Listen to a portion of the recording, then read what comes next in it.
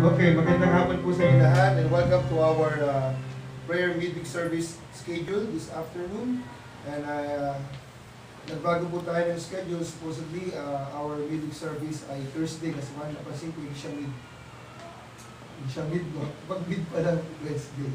But anyway, dahil maaga tayo nag-start ng ating prayer meeting for us not to be have a schedule conflict with the MIBC. Ang schedule naman nila ay 7 o'clock ng gabi. So we decided to start our prayer meeting talaga ng midweek service ng Wednesday, 4 o'clock in the afternoon. So marami kanina nagtatanong ng mga member ng church kung may prayer meeting daw. No? Mayroon po bang prayer meeting ngayon? Ang dami nagtatanong sa group chat. I already announced it last Sunday. Actually, na-announce ko na siya last Thursday. No, last Thursday, paano nag-prayer meeting tayo dito, di ba? I already announced, sabi ko, the next schedule of our prayer meeting will be on Wednesday at 4 o'clock in the afternoon. So, I announced it again, yung morning service, doon sa MIBC online streaming natin, joint service, at nung hapon naman dito sa ating church. So, yun po, at okay na naman, nagtatanong tayo na okay lang kung merong prayer meeting ngayon. Wednesday na po ang ating prayer meeting, no? At para tayo po ay hindi magkaroon ng confusion. 4 o'clock in the afternoon, at tayo po ay mag-prayer, mag-start na po ng ating service. Muli, magandang hapon po sa inyo lahat. And welcome to our online streamer, our online brethren, na nandyan po ngayon. Ang unang-una ata na naman si Ate Maricar at si Nanay Elsie. No, taga-Saudi Arabia pa lagi. No? Actually, lagi nung una si Ate Elsie, si Nanay Elsie. Kine-check ko si Hana, nag-church na. Tapos si Ate Maricar. Actually, yung mga nakararaan, puro mga taga-abroad, no? Sila Kuya Sherwin, nandun sa online. Dito ko, wala yung mga taga-TFBC na nasa bahay lang. Hindi nag-online. But I think the Lord ay last Sunday morning, ilan lahat ng mga nanonood ngayon? 50 plus? 54. It's a combinations of attendees ko ng MIBC at ng TFBC.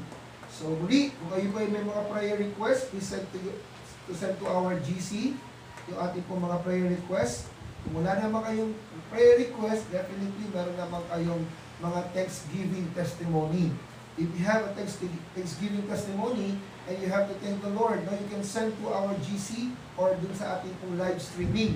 So definitely, kung wala po tayo request, no, panalangin healing, ay definitely pinagpala po tayo, and we should be thankful to the Lord by giving our Thanksgiving testimony, no. At lahat naman tayo ay meron talagang mga panalangin pagpapasalamat sa Panginoon. Maraming salamat at namiss po namin si Kuya Sherwin. Sinubaybayan natin yung kanyang pagligo sa bathtub. sa kanyang may, ginagod ka ba sa my day mo? Una maasin, sunod, maalat, pagod. Antok. Actually, ano yun ang tawag po doon ay parang bukod, siyempre merong grand prize, no? Sa lahat ng paghihirap ng trabaho sa ibang bansa, lalo na sa barko na puro dagat ang nakikita mo, kaya nagbubad siya sa bathtub kasi nagsawa na siya sa dagat. Yung mga yan ay mga consolation na yun. Kumbaga parang freebies, no? Freebies ng mga sobrang nagpagal. So, kasi lagi naman, dapat lagi tayong may mga consolation sa sarili natin. Bigyan natin ng prize sa sarili natin at at least tinitreat natin yung mga sarili natin. Kung may mga bukas na spa, mag-press po kayo. Kasi ang hirap na, nagtrabaho kayo for how many years, no? Tapos, ang kinikita nyo lang, puro na lang gusto sa errands ninyo, hindi man lang walang pamper ng sarili, no? At nakakatuwa dahil ako rin naman ganun, nung nagtatrabaho ako, talagang sikuit na may mga once a month akong kami ni Shane, ni Sister Shane, na pinapamper namin yung sarili namin just to give us a consolation. Hindi naman masama yun kasi kailangan. Lalo na yung paa mo, tsaka yung kamay, dapat pinapamper mo yan. No? Ini-ispa mo yung paa mo, minamanap yun, pag pinapalinis yung kamay mo. Kasi yan yung pinanlalakad mo lagi. Ako, lagi yun. Ako, at si Mami Shane yan, talagang lagi, minsan, nililis na sa akin yan kasi Mahilig kasi ako sa sapatos. So sabi ko, yun lang kasi yung puhunan ko, yung paa bilang ahente. Lakad ako ng lakad. So gusto ko na sapatos para naman, hindi naman nakakahiya, ahente, tapos sa sapatos mo, sira-sira. So, isa sa mga consolation yun ng natin. So, pagpasalamat lang sa Panginoon dahil hanggang ngayon, buhay pa rin tayo. Pagpasalamat lang sa Panginoon dahil yung wala tayong sakit. Pagpasalamat tayo sa Panginoon sa lahat ng mga biyaya. And of course, we would like to extend our condolences, our sympathy to the loss ng family ni Drew, no, si mami niya. Ano pa yung mami niya? Ano yung mami niya? Ha? Rika. Si Mama Rika, si Ate Rika, she passed away last 2 days ago. 2 days ago with a asthmatic, yung asthma, kaya mag-ingat kayo sa asthma, pabila. Kasi ubo siya ng ubo hanggang sa dinugo yung kanyang baga. Pag sobrang ubo, kaya nga, iwasan natin yung pag umuubo tayo, parang bigay ng ubo natin, no? Pag umubo ka, tapos nagdahak ka, nakakasugat pala yun ng baga. Minsan nakakagasgas ng puso. So, always be careful and be aware, no? Sa mga bagay. Yun nga, talagaan natin ating mga sarili. Kumain ng tama, matulog ng tama, at huwag nang mag-ML ng mag-ML. Diba? Mag-ML na pala. Isa na lang natin. At least nabawasan na. Amen. Maraming salamat po. Tayo lahat ay tumayo. Let us sing. Let's start our congregational, our video service with the congregational singing. Magandang hapon po and good afternoon to all our brethren who are watching right now in our live streaming. Thank you so much for your faithfulness. Thank you so much. Si Pastor Daniel. Wala pa, tulog pa. Okay lang. Good morning, Pastor Daniel. Pastor Adona and Adona family and MIBC and TFBC brethren. Thank you so much. Dino na nandiyan. Yun pa rin. Anim na. Sino sila? Nanay Sister Elsie, Sister Marie, si Nanay Sophie. Nanay Sophie. Si... Tita Linda po. Tita Linda. Tsaka... Sige, mamaya. Bless natin yung mga live streamer natin. At si Kuya Sherwin, hindi natin mamimiss kasi nandito na siya. Sabi lagi na yung signal. Okay, yung pag-usap ko, no? Pero, nakita naman namin pag talaga capable naman or maganda naman, nakita naman namin na nakakapasok po tapos magkakatuloy. gano'n. Gawa ng yun, sa dagat, So, yun. Kaya, mabuti pang Teletubbies, may mga signals. Okay, let us sing, I Must Know Jesus. Let us sing this song, I Must Know Jesus. Let us sing this song wholeheartedly and prayerfully, no? Dapat natin bahagi ang Panginoon, Jesus. Sabihin natin ang Panginoon, the goodness and kindness and faithfulness of God in our lives. Let us sing, I Must Know Jesus. On the first verse, I must know Jesus, all of my trials. I cannot bear this burdens alone. In my distress, He ever loves and cares for His own. I must know Jesus.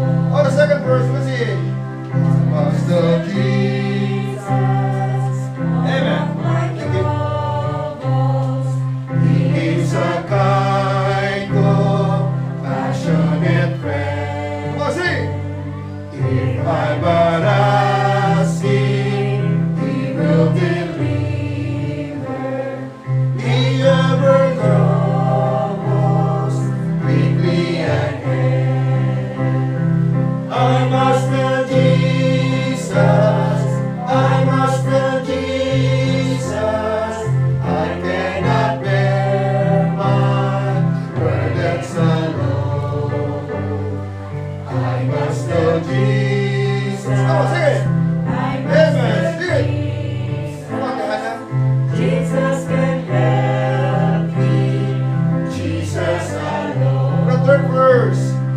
Oh, how I want to, I need a rain. one who can help my burdens to bear. I must know Jesus. I must know Jesus. He all my cares and sorrows will share. Come on, sing it. I must know Jesus.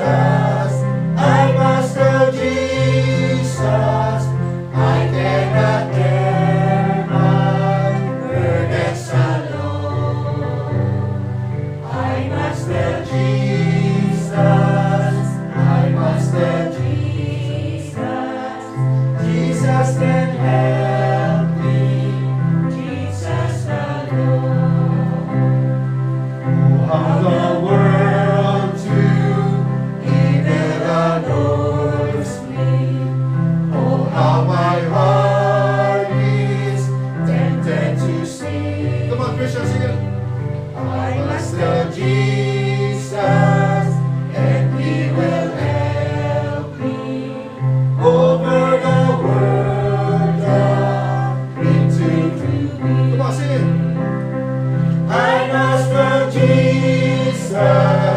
I must know Jesus. I cannot bear my burdens alone. I must know Jesus. I must know Jesus. Jesus can help me. Jesus alone. Amen. And that is the assurance of God in our lives. Jesus is with us and He will take care of us. He is our help, our refuge, and our strength. That's why we must tell Jesus, no, for others to be encouraged, especially in times like this. No? Ang daming mga nadi-discourage, ang daming mga natatakot. No? And as you can see sa mga Facebook account, no, when you browse sa mga Facebook, ang daming mga kandila, ang daming mga black profile pic, profile pictures that really shows us that ang death, no, sobrang rampant ngayon. Ang daming huge number of death ang nangyayari ngayon because not just because of COVID alone, but of course, sometimes yung mga sakit na regular na sakit, na nagkapos sa akin po ng burden o ng parang depression or anxiety. So that's why we must tell Jesus, no, para hindi mahuli ang lahat. We must tell Jesus that Jesus will save us. No, we must tell Jesus about His death, burial, and resurrection. And we must tell Jesus that by His grace, no, by His grace, tayo po ay maliligtas, no, sa ating pong biyaya ng Panginoon at sa pamamagitan ng ating pananampalataya. And that is the assurance for us, no, bilang isang mananampalataya. So let us sing, what a friend we have, Jesus, as a last song. As a last song.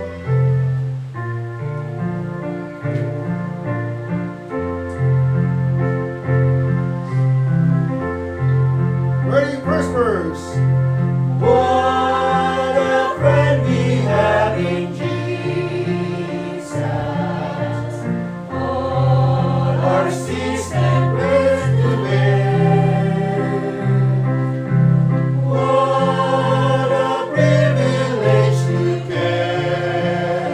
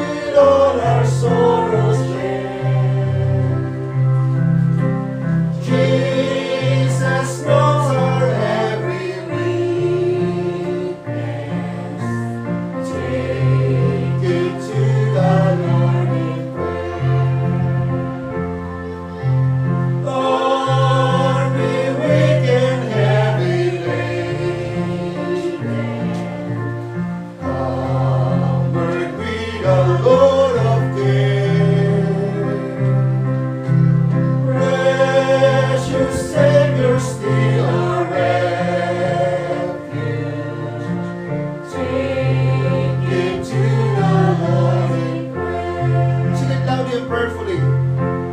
Do thy friends despise, forsake thee?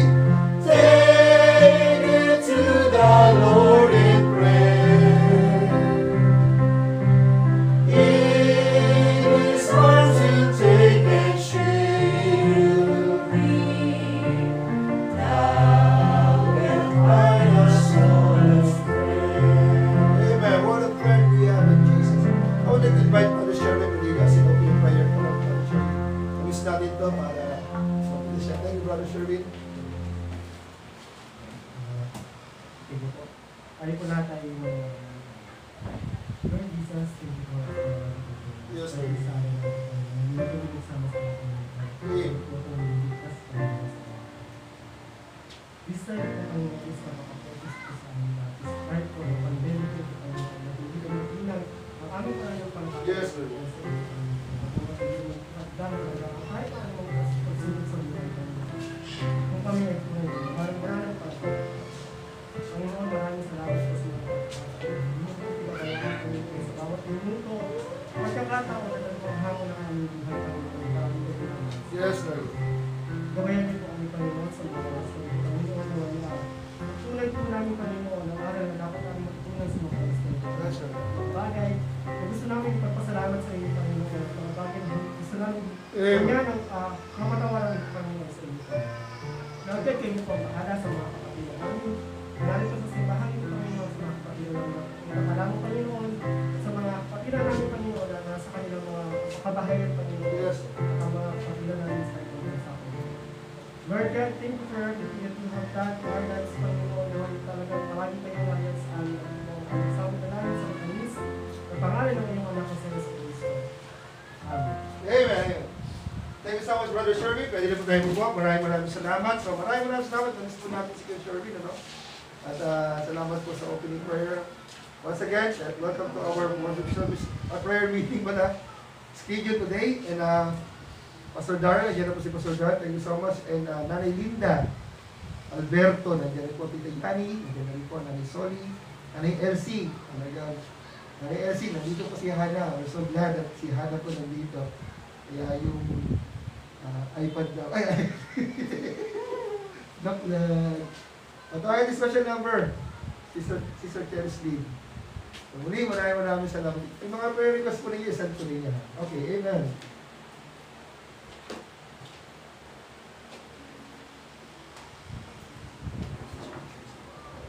Bago po ako kumanta, ang testimony po muna ako. Amen.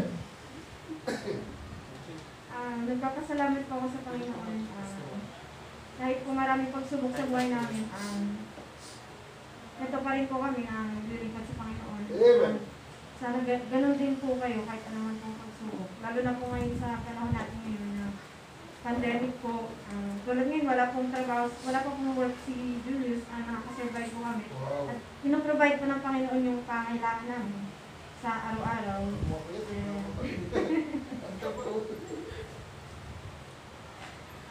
Tsaka po kahit ano, alam niyo naman po yung mga pinagdaanan namin dalawa sa buhay namin. Yung problema namin, tsaka yung problema dun sa nangyari, yung sa kasa na kinakaharap namin.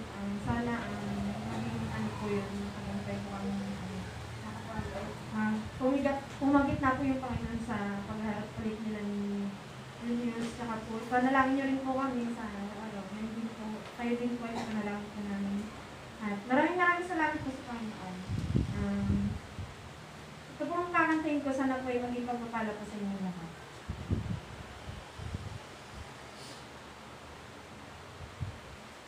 Amen. Amen. Lord, you be faithful.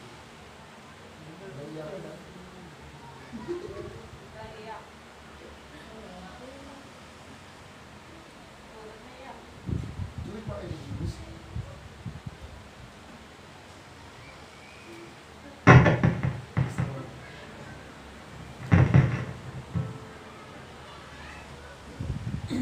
Amen.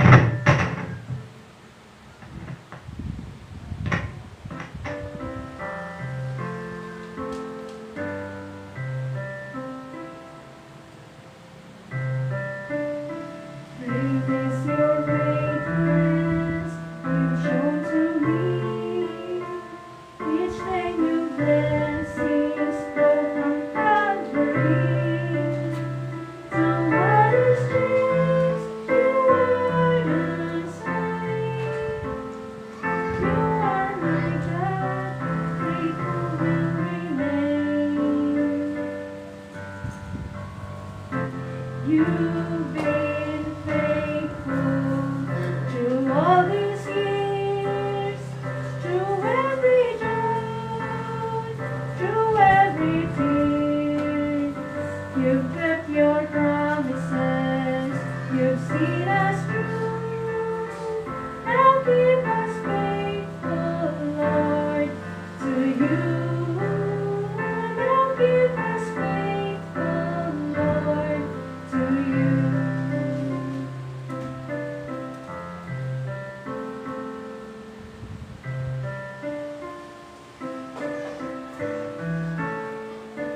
Friends might turn away, your love is true. Each time I stray, you draw me back to you. You see my heart, you know my name. You are my God, and faithful will remain.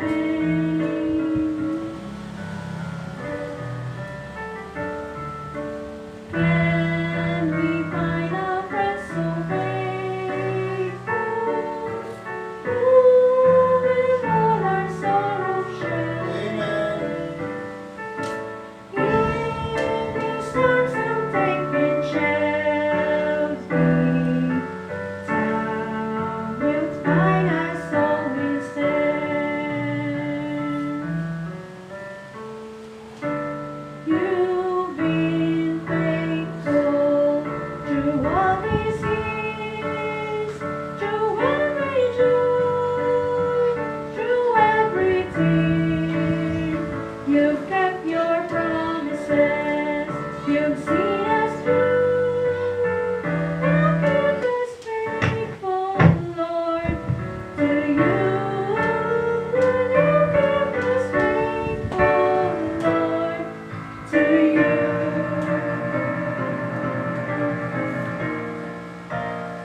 Lord, you've been faithful through all these years, through every joy, through every tear. You've kept your promises, you've seen us through. Now keep us faithful, now keep us faithful, now keep us faithful, Lord, to you.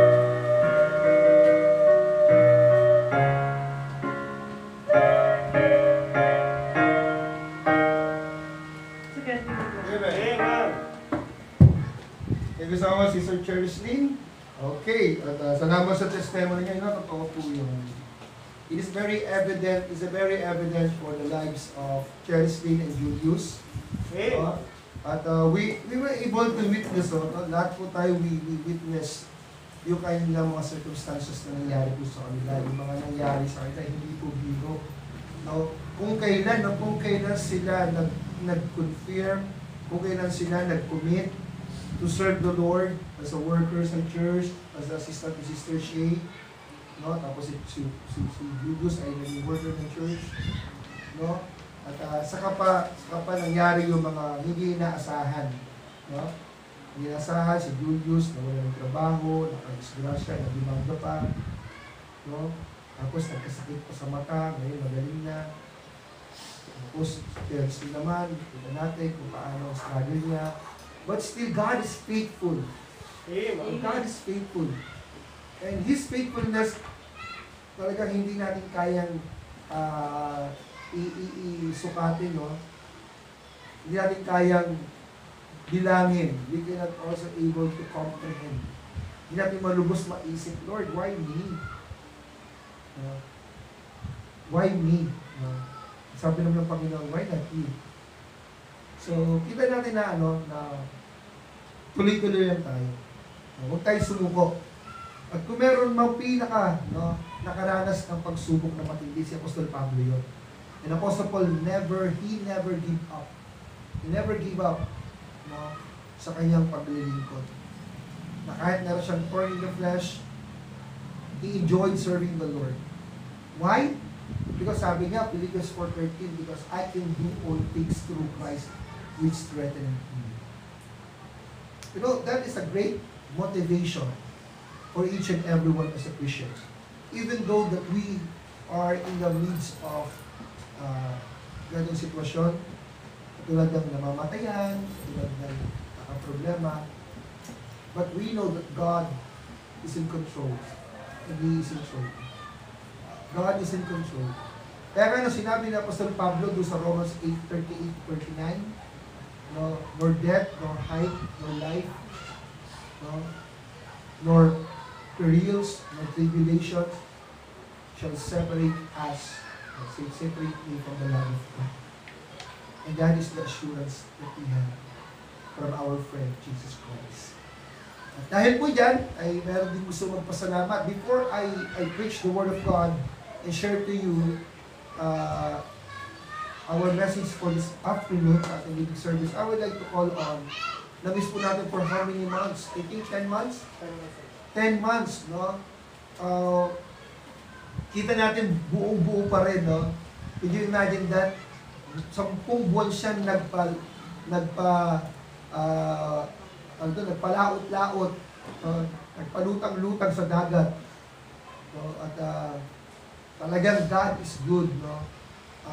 Alam natin na maaaring pwede na magkaroon ng disgrasya, pwedeng lumubog, o pwedeng magkaroon ng aberya, but still God is faithful para siya ingatan. And now, we will hear from him a little bit testimony how God protected him, how God provided for him, and how God kept him, no, sa lahat ng kanyang buhay. Hindi lang siya, pati ang kanyang pamilya.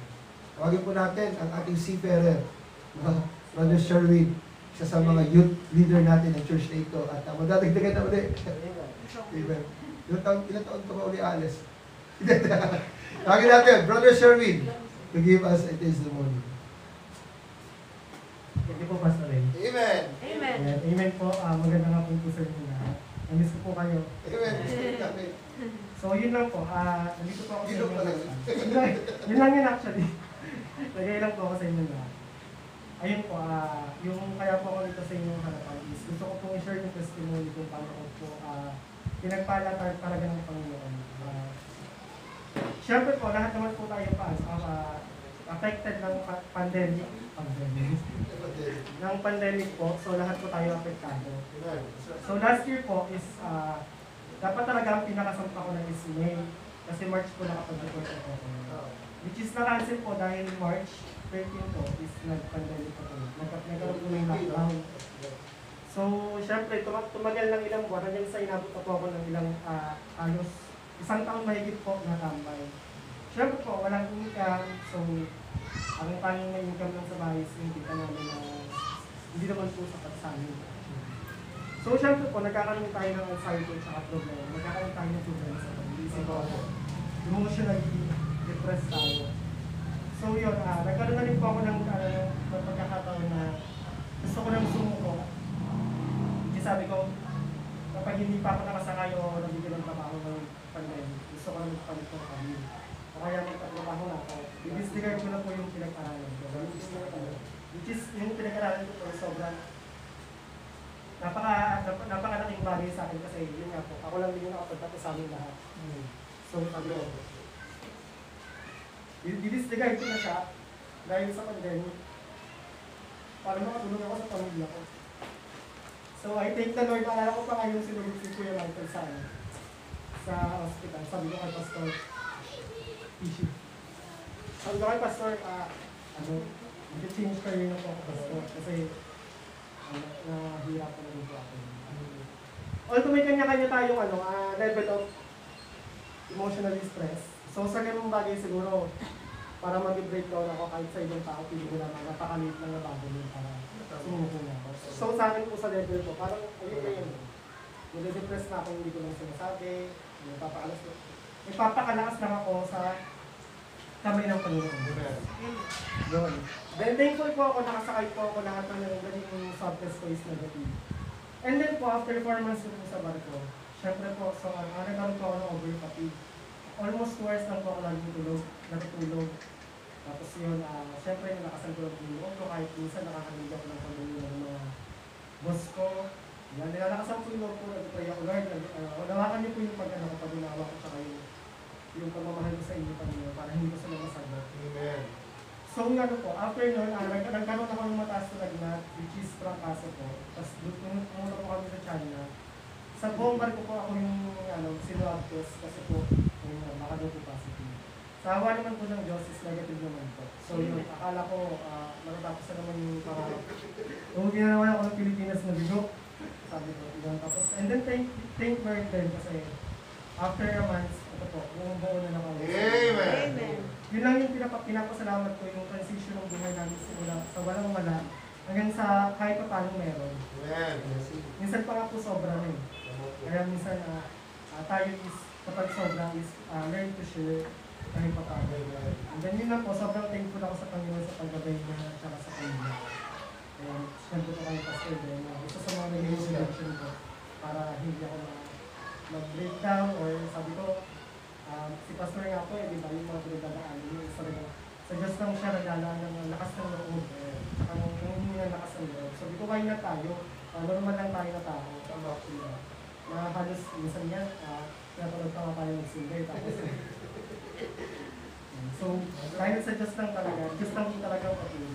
Amen. Maraming salamat po. Praise God. Thank you so much, Brother Sherwin. Salamat po sa testimony na yan.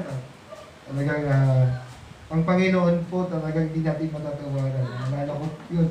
Akala ko magpapaalam ko si Sherwin mo. Seryoso kami kay Michael yun. Because habang hinihintay namin si Michael, nag-share si Sherwin. But actually, hindi mo naman pwedeng saklawan yun. Sabihin mo na, hindi, wag ganito, wag ganyan. Ang tangi na talaga may bibigay natin yung panalangin ka namin. Panalangin. I will pray for you. Kung ano talaga ang will ng Panginoon, no? Kung ano talaga yung plano ng Diyos, no? At dito makikita, nasabi ng Bible, His plan is better than our plan. No? Sabi nga, ng Old Testament saying, sabi doon, my ways not your ways, and my thought is not your thoughts. Diba? But at the end of the day, ang nakakatawa po doon, at the end of the day, even the Lord Jesus Christ, when He prayed to the Mount of Gethsemane, He wants to illustrate yung plano ng Diyos na huwag niyang pagdaanan yung saro ng paghihirap. But at the end of the day, Jesus said, but let your will be done. Na yung isang magandang bagay, no? Lord, kung anong plano mo, so be it. So be it, no? At least, kita natin no, na kahit na hirap ng signal sa barko, we tried to be connected to our ministry, to our services. No? Meron nga, malakas ang signal eh. Malakas ang signal. Nakagaling ka share with ito, tinatamad pa tayo. No? Minsan, mga gano'n, no? Pinagpala ka na nga ng signal, hindi ka pa nag-online. Hindi ka pa nanood. Yun na nga lang magagawa natin. Alam niyo, napaka-importante po ng gawain ng Diyos. At ito po ay nakakatulong po sa atin bilang isang mananampalataya. At last Sunday, I think, nagturo po ako patungkol po sa importansya po, the essentialities of the church. No? No, yung essential, no? Church is essential. At totoo po, napakahalaga po ng church. Napakahalaga po. Even, lalo-lalo na po sa panahon po ngayon. Dahil sa panahon po ngayon, talagang marami ng tao naging religyoso. No, dami. Honestly, sa mga Facebook account, if you notice, pag nagkakaroon ng karamdaman, ubuman niya, sipon, laging sinasabi, please pray for us. O samahan niyo kami manalangin. O panalangin niyo kami. Panalangin mo ganito, panalangin. Nagiging religyoso, pero nung wala naman yung pandemic, no, ang pinupost lang natin, feeling sick. Di ba? Pinupost lang natin ito sa profile natin, feeling sick. Eh, pag nag-feeling sick ka na, lagot ka. Na? Pag sinabi mo, nagkakitong feeling sick, naku, may COVID yun. So, napaka-importante po. Napaka-importante po, lalo sa panahon po ngayon, because ang kalaban po natin, not only the COVID, and even some illnesses, but the reality is that marami pa rin tayo nakakalaban. Katulad po ng stress. Di ba? Kapag stress ka. Yung poverty, yung kahirapan, yung tinatawag na depression, no? Nag-cause ng anxiety. No? Pag marami kang depression na na-experience, it fall down to anxiety. At kapag ikaw ay nagkaroon ng anxiety and you cannot able to handle that, magkakaroon ka ng breakdown and that will cost you to decide a miserable decision. I don't know kung ano yung pwede na, but worst comes to worst, doon marami nagko-commit ng suicide. No? Starvation, pagutuman. Tapos ngayon, gera sa Afghanistan. Actually, kung titignan mo nga ibang bansa, mas marami pat matindi pa kanilang pinagdadaanan kaysa sa pinagdadaanan natin ngayon.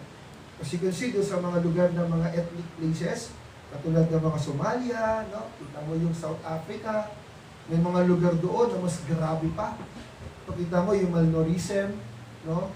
Dito, sabi nga ni Brother Sister Cheslin, salamat sa Panginoon kahit walang trabaho, ay nasusustain ng Panginoon yung aming pangangailangan. And it's very evident sa itsura ni Cheslin, no?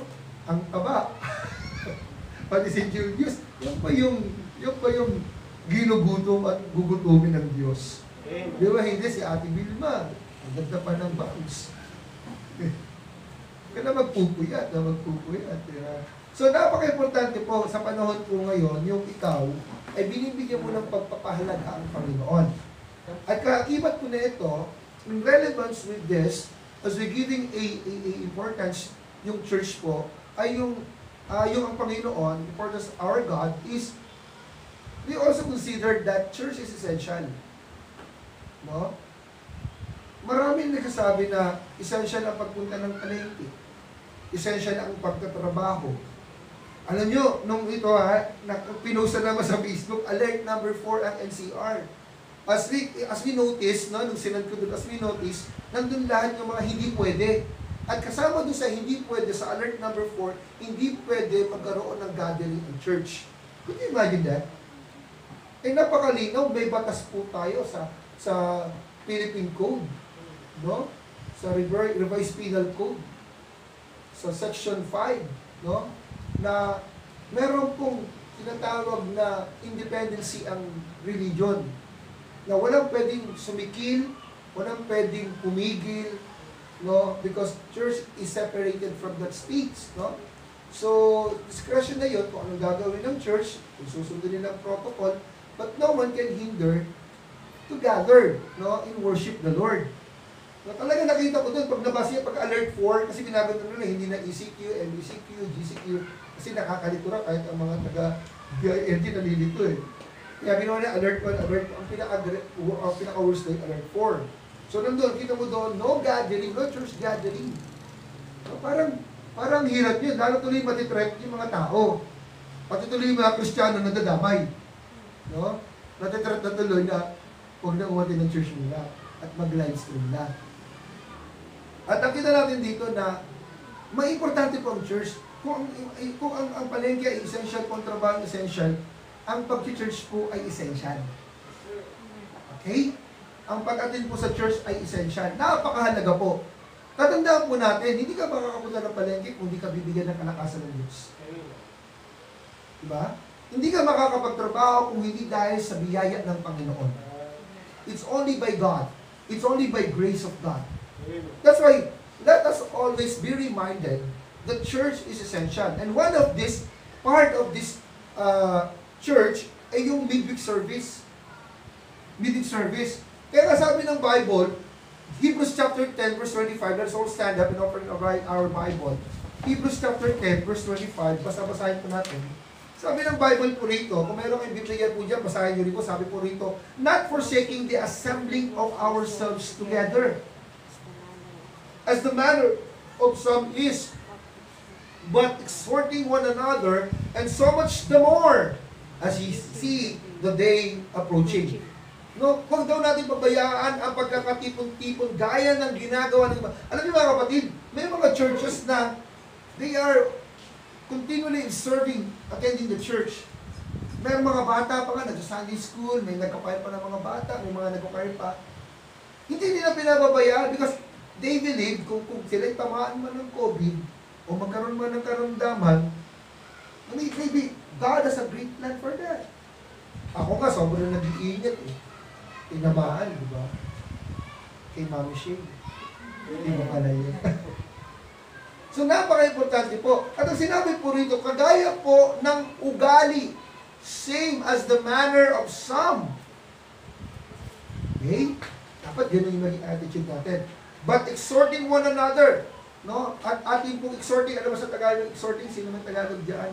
At ating pong i-exhort, ating pong itaas or tulungan ang bawat isa. No?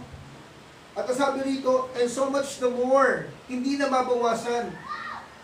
Dapat hindi na mabawasan sa pagiging Kristiyano mo yung soul winning. Di ba? Kahit na may pandemic, ito nga yung maganda eh. May mga platform na ginagamit ng Diyos, ang social media. Pwede mong gamitin. Kaso alam, no, nabawasan eh. Hindi na tuloy makapag-soul winning, hindi na makapag-trust distribution, hindi na makapag-visitation. Natatakot eh.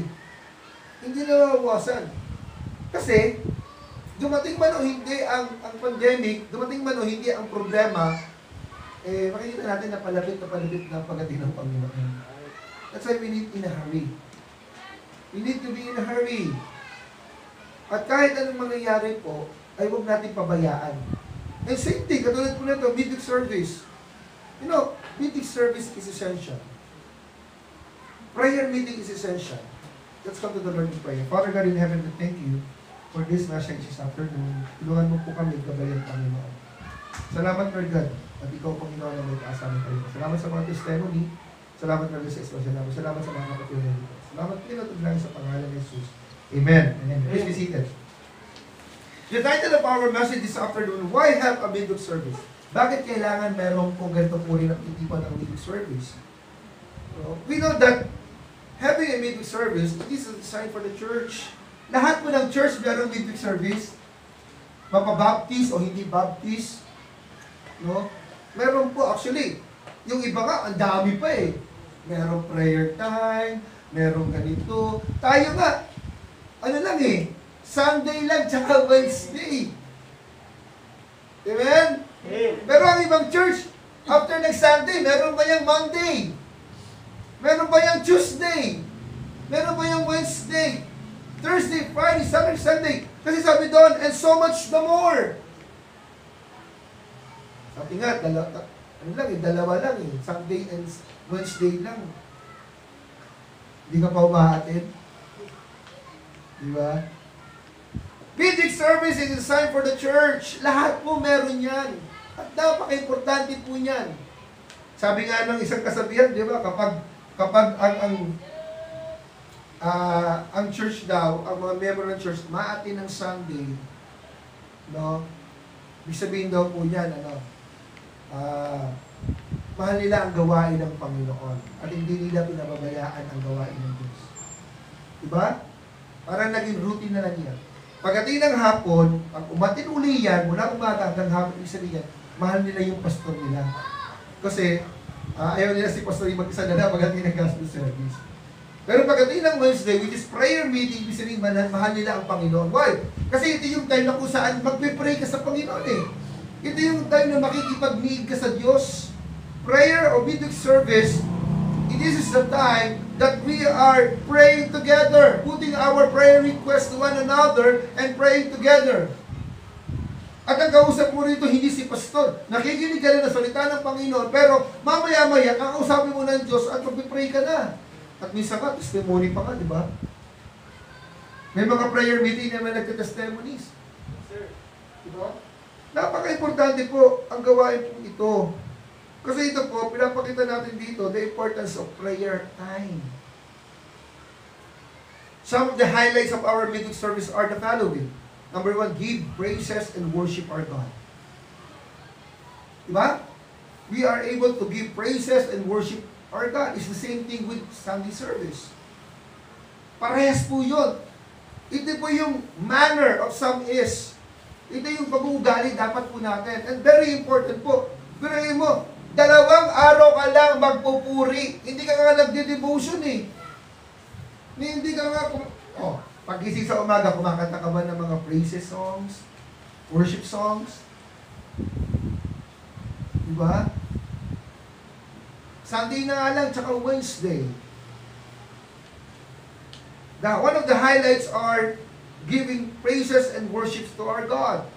Number 2, study the Word of God. Ito na nga lang yung pangalawang araw na mag-aaral ka na lang ng salita ng Panginoon.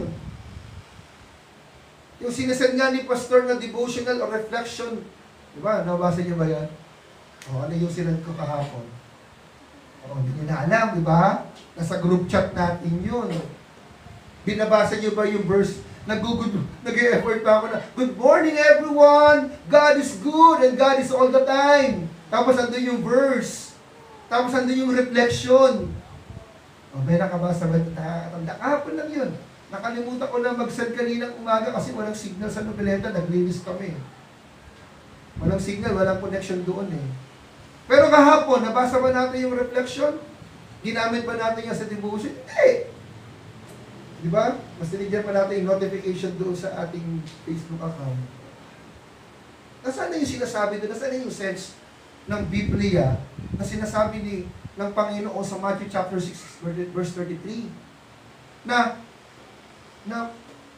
pag inuna mo ang Panginoon, na ang kanyang panawagan, seek ye first the kingdom of God and His righteousness. Di ba? What else? Napaka-importante po na pag-aaral ng salita ng Panginoon. Okay? Lalo sa pagbigay ng bagong araw. Definitely, di ba? Subukin na yan. Thirdly, one of the highlights of our midweek service is a personal testimony. Di ba? Personal testimony, our thanksgiving. No? Nag-challenge po tayo. A simple testimony, Charles Lee, tsaka ni Sherwin. No? It gives us an encouragement. Sabi nga ni Brother Sherwin, kung sa tingin ko ng iba, ito po'y maliit na problema na sa akin, pero sa akin po malaki ito. Diba? Parang siya, sir, maliit lang yan, kaya mo yan. Kung sa tingin mo, kaya ko yan, pero sa akin hindi na eh. Nagkakaroon na nga ako ng nervous breakdown, nagkakaroon na nga ako ng depression, nadidepressed na nga ako eh. Kasi imagine, tagal ko ng tambay. And I have a dream, I have a goal, I have a plan. And one of his plan is to hindi man to build a big house nila, but merong changes. May konting renovation, and we witnessed that. Diba? It boosts his moral. It boosts yung personality. Na may napupuntahan yung kanyang pinag-pray. At ito sa mga napag-pray niya, nangyari. Kahit harap lang at likod lang ang pinagawa, at hindi napagawa ang napataas ang bahay. Di ba? Ay kung wala, isa yun sa mga point of his life na pwede maging discouragement sa kanya at magkasok kanya ng anxiety at kung hindi maiiwasan. At kapag nakita mo yung testimony na yun, wow, ganda, oo nga, kagayahin ko yun, magtitiwala ako sa Panginoon. Malay mo, may nakikinig na yun because you testified the goodness and faithfulness of God into your life. Sabi niya, oo nga no, God is good. And one of the highlights of our midweek service is to hear yung mga testimony. Kasi sa worship service sa Sunday, hindi naman naririnig yun. But we have a regular schedule, we have a regular program. At wala sa program natin ang testimony, di ba? Kasi kapag dumating ng alas 12, naiinip na nga tayo. Pag naman yung pastor preach. Ano naman ba, alas 12 na. Napapansin ko sa inyo yun eh. Kung walang biro, pag nag-preach ako, tapos medyo dito, 11:45 na, meron na yan. Nag-hiccup na yan, may kumakain. Meron na nga nagbubukas ng bag, tapos kumakain na ng biskwit eh. Kitang-kita ko yun eh. Nandito nga yun, doon sa likod, nalipat pa rito, iningit pa ako eh. Sino ba yun?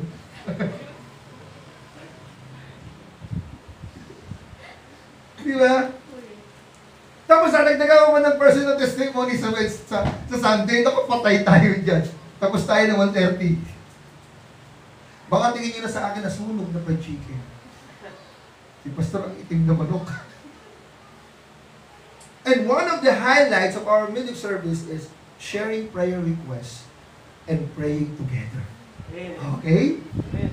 Nababahagi mo yung mga prayer request, naririnig mo yung mga prayer request, nalalaman mo yung pangangailangan ng kapatiran mo, at may isasama mo ngayon sa panalangin mo yan, o kaya magpe-pray kayo together.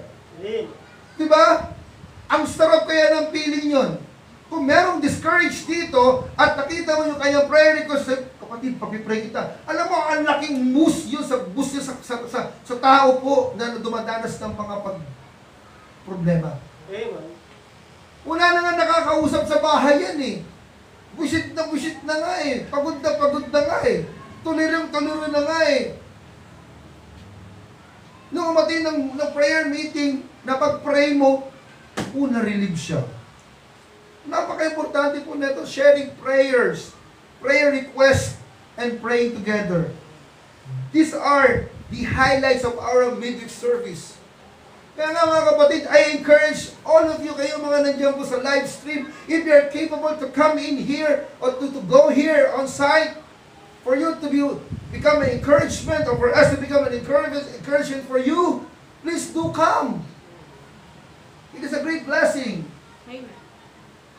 Kami nga, kahit pare-parehas na mukha na nakikita namin eh. Sunday, tsaka Wednesday. Diba? Parang si Diyos ka, sasawa na eh. Pero hindi kami nagkakasawaan. Nung Sunday nga, pumunta pa yan ng MIBC Maragot dun eh. So sobrang miss na nila ako eh. Kahit umuulan, ang ganda ng fellowship pa natin oh. Isang buong manok, tsaka yung paborito mong ginisang upo. Amen. Na merong pang sopas ni Pido dahil birthday niya. At sunog na kanin. Sarap. Salamat mga taga-MIBC. Praise be to God sa kabutihan po niyo. So makikita mo, ang ganda. Kapatid, mas maganda na ikaw sa gawain ng Panginoon, mas nai-enjoy mo.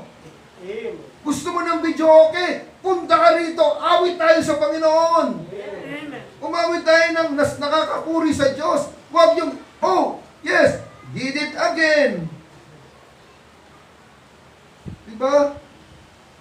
Mas maganda na hindi natin napapabayaan ng Diyos.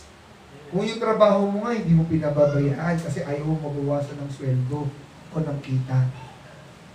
Kung ikaw nga, ayaw mo mag-isahan na pumunta ng palengke dahil kapag pumunta ka ng tanghali na, bulok at bilasana ang mabibili mong mga gulay at mga isda. Kaya pupunta ka ng maagang-maaga. Eh bakit hindi ka pumunta sa church? Para mas igit na pagpapala ang Panginoon ang makamit mo. Fresh from the Word of God. Amen. These are the some of highlights of our midweek service. And this afternoon, I would like to share with you the 3 very important reasons why we have a midweek service. Siguro marami, but I'll give you 3. For me, it's a very important reasons why we have a midweek service. Number 1, the reason why midweek service is important because for our souls need to be fed. Amen. Ang ating pong kaluluwa ay kailangang pakainin. Amen? Our souls need to be fed. Mga kapatid, kapag hindi mo pinakain ang iyong kaluluwa ng salita ng Panginoon, manghihina ka. Kung si Kuya Sherwin ay hindi kumakain ng salita ng Panginoon at hindi niya nauunawaan ang mga pangako ng Panginoon sa panahon na siya ay merong dumarating na depression, mga panahon na kung saan ay nagkaroon siya ng discouragement, sa tingin mo ba hindi siya magpapatuloy? Amen. Because of the Word of God, he understood that the Word of God and the promises of God is true. Amen. That's right. God is enthroned and He is in control. Amen. Kaya mga kapatid, napaka-importante po ang pagdating sa church, ang Sunday service, and even the midweek service because we need to be fed. Kailangan tayong makakain. Kainin.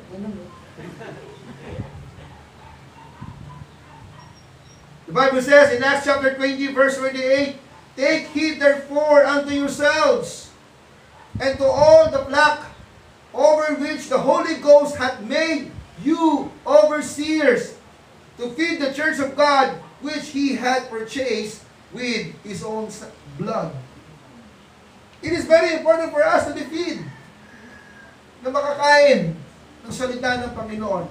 It is very important for us to be fed. Mahalaga po na tayo makakain ng salita ng Panginoon. Amen. Paano ka lalakas? Kain ka ng kain, tataba ka lang yan eh. Kumain ka ng salita ng Panginoon, mag-aaral ka ng salita ng Panginoon, intindihin mo ang salita ng Panginoon, ang iyong kaluluwa ay higit na magiging malusog. Sobra ka sa pagkain, tuloy tinatamad ka ng tumayo. Pero kapag kumain ka ng salita ng Panginoon, sisigla ang iyong kaluluwa, maging ang inyong pananaw sa buhay ay lalago.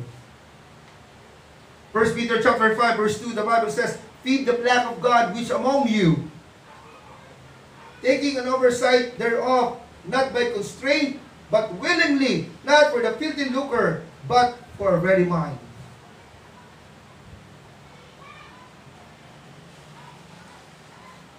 Pakainin po natin ang salita ng Panginoon. Not literally na pakainin na subuan. It means in-nourish natin. The synonymous word of feed means to nourish or to give them, to share with them. Kaya mga kapatid, importante po ng midweek service, ng pag-attend po sa church. Because our souls need to be fed. Our souls, kailangan po, sa dami po nangyayari po sa panahon po ngayon. Remember this. Ang mundo po, kung nai-enjoy mo ngayon, pansamantala lang yan. Maniwala ka po. Do not be allured. Do not be enticed. Do not be maakit po, entice mo, maakit ng mga bagay na nakikita ng laman ng mata. Because that is corruptible. Nawawala at isisira. Pero kung ang salita ng Panginoon ang siyang nasa puso mo, nasa buhay mo, yung mga pagpapala na meron ka, kayang pagyamanin ng Diyos. At kung ano mga meron kang mga wala ka sa buhay mo, kayang i-provide ng Panginoon.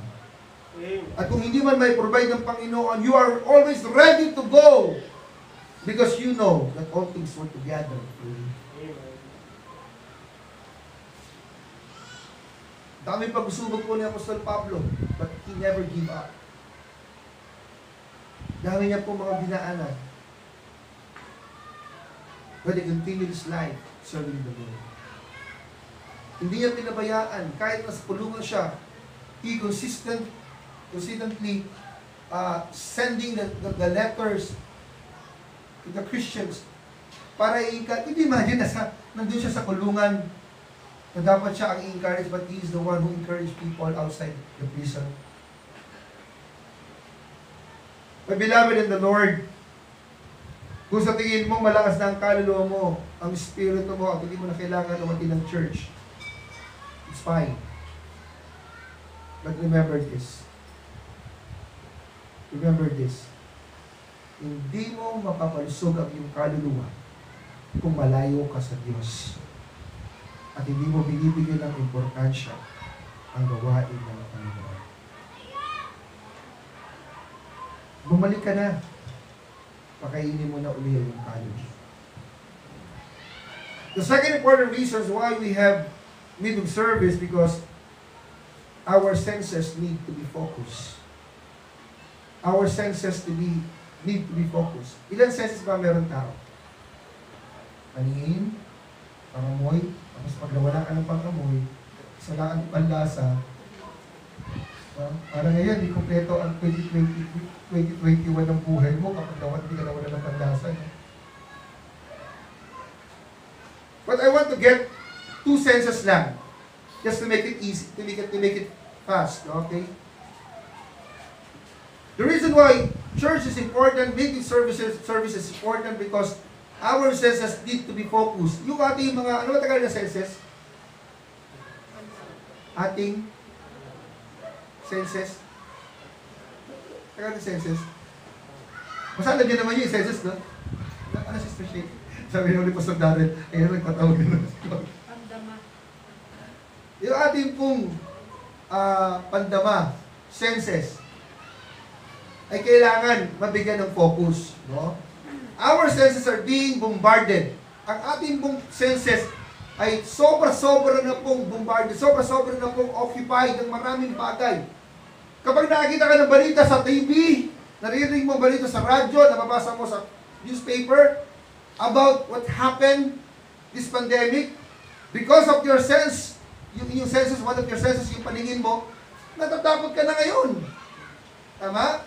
Sa naririnig mo. At ang hindi lang po yan, we are bombarded every day with sin and iniquity. Your senses, my senses, our senses, are being bombarded every day with sin and iniquity. Ano yung hindi ka magtiwala sa Panginoon? That is a sin. Yung sabihin mo, Pastor, natatakot po ako eh. Kasi, baka po ako, mamatay po ako, magkasakit po ako. Listen to this. Yung doubt mo, no? Yung pagdududa mo sa Panginoon, kasalanan yan.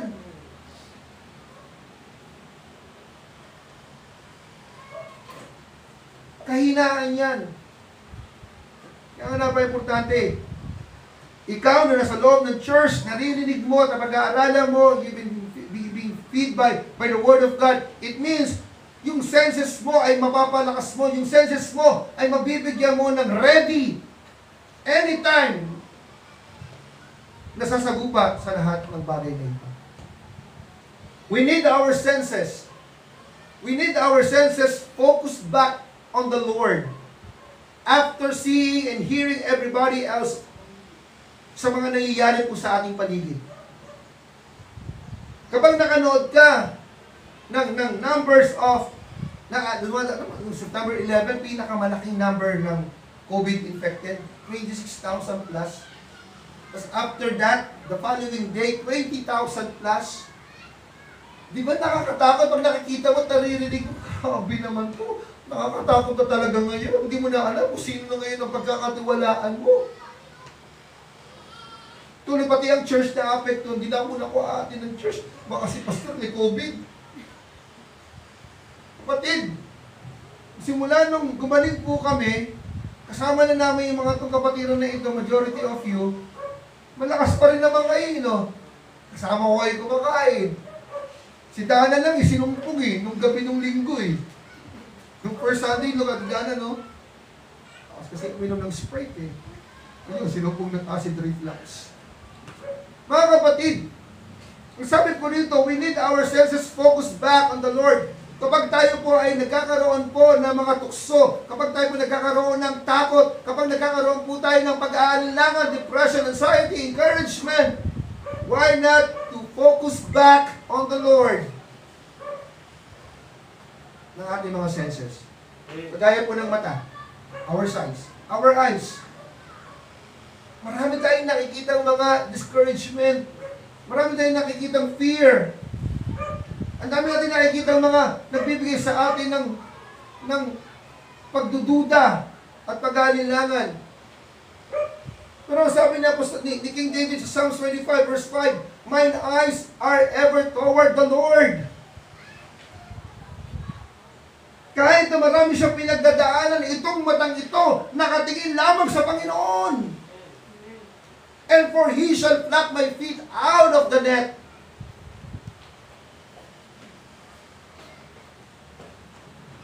Sabi ang Panginoon lang ang makapag-aalis ng aking paa doon sa kapahamakan. Psalms 123 verse 2, the Bible says, behold, as the eyes of servants look unto the hand of their masters, and as the eyes of a maiden unto the hand of their mistress, so our eyes wait upon the Lord our God, until that He have mercy upon us. Alam nyo, napakaganda po itong sinabi ni King David, na ang kanyang mata lang po ay nakatingin sa panahon ng kanyang pandemic na buhay. Sa panahon na meron siyang nararanasang mga pagsubok sa kanya, kinakalaban siya, maging ng kanyang anak, maging ng kanyang mga sambahayan. Ang sabi niya, ang aking mata ay nakatingin lamang sa Diyos. Amen? It is very important for us that these senses, itong pandaman natin, itong ating pagtingin, paggamit ng ating mata, na kahit na meron pong mga negatibong nakikita sa ating mga kapaligiran, we were able to see at the back of this the mercy and grace of God upon us. Kaya nyo bang gawin yun? Na kahit nakikita mo yung mga problema, alam mo, doon sa likod na yun, ang positibo na ang Panginoon nandun. That God is in control. Na kahit ako'y merong nakikita ng mata ko yung paghihirap, nakikita ng mga mata ko ang mga pagsubok, ang kagutuman, ang karamdaman. Pero alam ko, kahit nakikita ko ito ng aking dalawang mata, nakikita ko naman ang pag-asa sa Panginoon. Kaya napaka-importante po na ikaw ay kumakain ng salita ng Diyos, ikaw ay nasa gawain ng Panginoon, kapagkat natututo ka at kaya mong i-focus ang inyong pagtingin sa Panginoon. How about our ears? Our eyes and our ears. Di ba kapag nakakarinig tayo ng mga negatibo, nagiging negatibo na rin tayo. Napaka-importante po bilang isang Kristiyano na ang ating pagtingin ay nakafocus sa Panginoon. Maraming mga balita, maraming mga naiirinig sa ating kapaligiran na nagbibigay sa atin ng discouragement. Ay, hindi mo kaya yan. Ana, hindi mo kayang mag-graduate. Di ba, no? Maniwala ka sa Hana, hindi ka makakapagtapos, mag-aasawa ka ng maaga. Parang nakaka-discourage, no? Julius, wala. Di mo na malalagpasan yung problema mo. Simula na makasama mo si Kerstin, kakilat mo na ang problema. Di ba, masakit sa tenga, pag naririnig mo na, nag-discourage ka, no? Tama ba? Dana, wala. Hindi kayo, walang pag-asa, mahihirapan kayo, mahirap. Parang, ano ba to?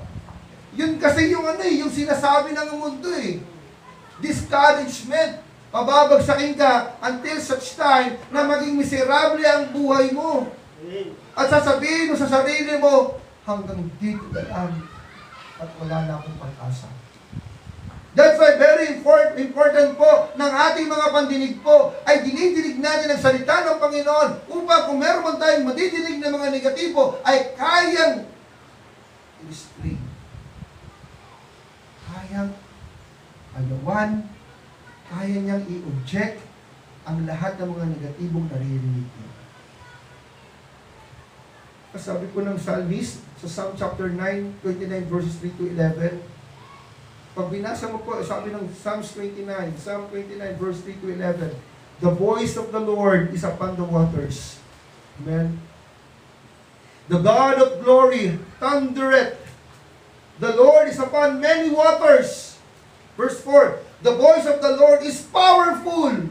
Ang salita ng Diyos ay makapangyarihan. Sasabihin mo na mas makapangyarihan ng sanlibutan. Sasabihin mo mas makapangyarihan sinasabi ng kapitbahay mo. Sasabihin mo mas makapangyarihan sinasabi ng kamag-anak mo na wala kang pag-asa. Hey, listen to this. Ang salita ng Panginoon ay makapangyarihan. Makinig ka. Umating ka ng church. Makinig ka sa mensahe na salita ng pastor mo. Ng mensahe na salita ng Panginoon mula sa pastor mo, sa mga kapatiran mo. Why? Ang sabi doon, the voice of the Lord is powerful. The voice of the Lord is full of majesty. Verse 5, the voice of the Lord breaketh the cedar. Yea, the Lord breaketh the cedar of Lebanon. Number 6, He maketh them also to skip like a calf, Lebanon and Syrian like a young unicorn. Verse 7, the voice of the Lord divided a flames of fire. Kayang maghati, maging ng apoy. The voice of the Lord shaketh the wilderness. The Lord shaketh the wilderness of Kadesh. Verse 9, ang salita ng Panginoon ay kayang maghins o pumigil ng mga calm, and discovered the forest, and in His temple that everyone speak of His glory. Ang Panginoon ay umupo sa baha. The Lord seated upon the flood. Yea, the Lord seated king forever. And verse 11, the Lord will give strength unto His people. Nangihina ka? Pakinggan mo lang salita ng Panginoon. Makinig ka ng salita ng Diyos. And God will give you strength. the Lord will bless His people with peace. Basahin mo itong Psalms 29, verse 3 to 11. Pakinggan mo ng salita ng Panginoon. And you will be satisfied. So hindi ka na umaatin ng church eh. May online streaming na rin. Hindi ka na rin umaatin. Ano na lang yun? Prayer meeting, meeting service, napaka-importante po. That's why, the reason why meeting service or services in the church is very important because, number one, we need to feed our souls. And we need to be focused our senses. Why? Because the devil, kasi sabi ng Bible, 2 Peter chapter 3 verse 15, sabi doon, be vigilant, be sober. Saan yun? Wala rito eh. Pero basta i-copy natin. 2 Peter, 1 Peter,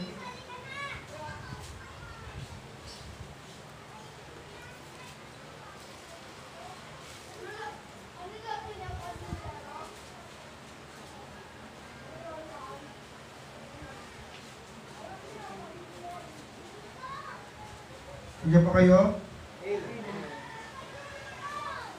Saan yan? 2 Peter 5, 2 Peter 5, 8. 1 Peter chapter 5 verse 8. Ang sabi ng Bible, be sober, be vigilant, because your adversary, the devil, is a roaring lion, walketh about, seeking whom may devour. Tatagaling ko sabi nito, ikaw ay maging mapagkiktaga, mapag-ingat, sapagkat ang kalaban mong, sabi nito, but because your adversary, ang kaaway mo na diablo, ay parang isang leon na umaapungal. Sabi, nakabuka ang bibig.